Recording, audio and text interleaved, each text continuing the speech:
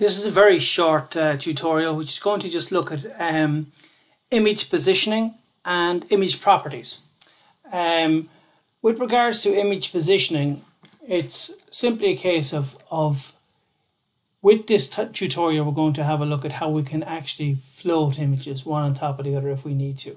Up until now, if you want to place an image, you can place it left, center or right. You're fairly limited to the amount of positions you can place on it.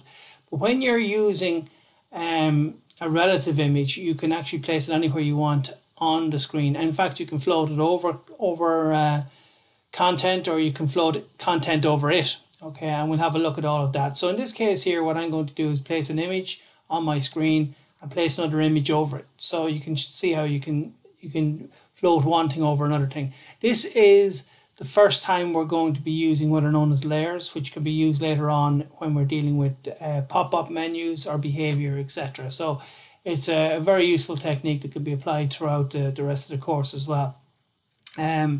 So what we're going to do is we just jump over to expression and we'll see how straightforward this is.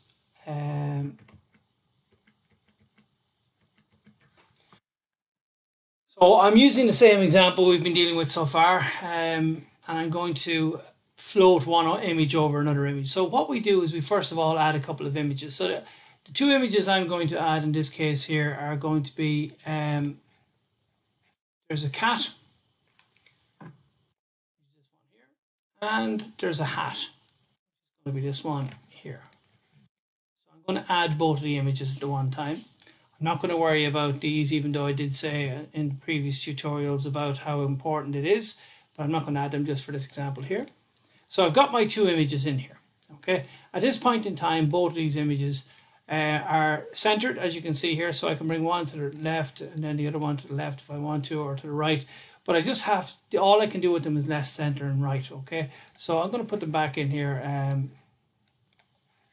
and worry about this in a minute. Okay, so the first thing I'm going to do is I'm going to add another toolbar up on top. Okay, at the moment I have the image toolbar here and I have my two default toolbars up there on top. So I'm going to right click anywhere up here on my toolbars. It'll show me my different options for my toolbars. As I said, I have my images toolbar here, my picture toolbar. The toolbar I'm going to add is going to be positioning, and that's what I'm going to focus on for some of the rest of this tutorial.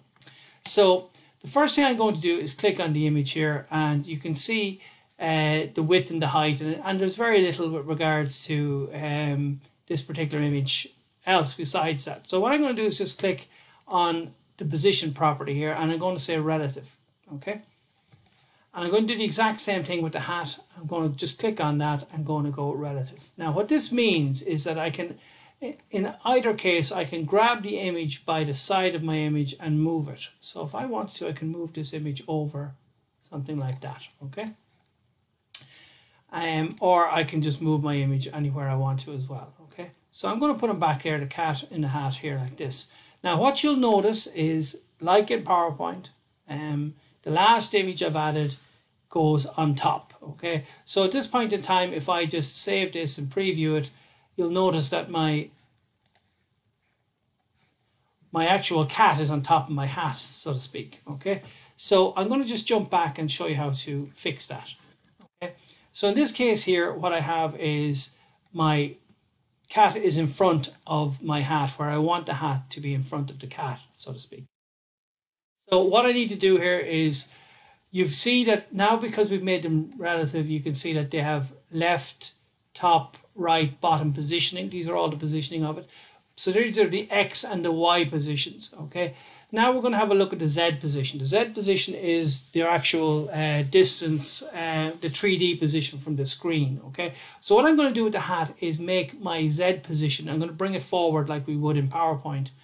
I'm going to bring it forward to a plus number, such as 1. I'm going to bring my cat to a minus number, such as -1. So that means that my +1 is in front of my -1. So when I click on this, and more importantly when I preview it in the browser, my hat should be in front of my cat. Okay, which it is. Okay, now I still need to just slightly move it to the left hand side or play around with it like that.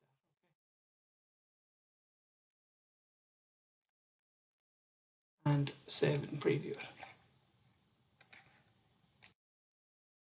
See that my hat is where I want it to be. So that's my floating image. There's nothing too difficult about that.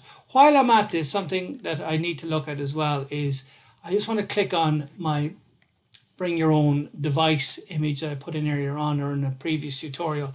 And I just want to have a look at, while I'm on my toolbars up here, I'm going to have a look at my at what my toolbar up here, my picture toolbar will add to it. Okay, what it allows me to do is, a lot of these are available through other means, but you know, it brings them all together into one place. So what I'm going to have a look at here is insert an image, okay, auto thumbnail an image, bring the image forward, send it back, rotate it left, rotate it right, flip it horizontally, okay, flip it vertically if needs be, contrasting here, brighten them, crop the image, and the next one here is set a transparent color. Set a transparent color in this case here will allow me to make one color in my image transparent. Now it looks like this is all blue, but there's several different colors of blue. So if I was to click on one of these blues here, you'll see here, and more than likely this won't work very well for me, and it doesn't, okay? You can see there's several different ones there.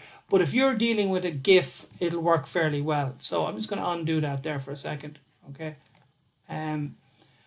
You can put a bevel edge around it, you can resample it. And then what we have here, all these ones here are going to be used for image maps, which is, I think, tutorial 10 that we're going to do later on, okay? So they're my properties and I can change them and play around with them there.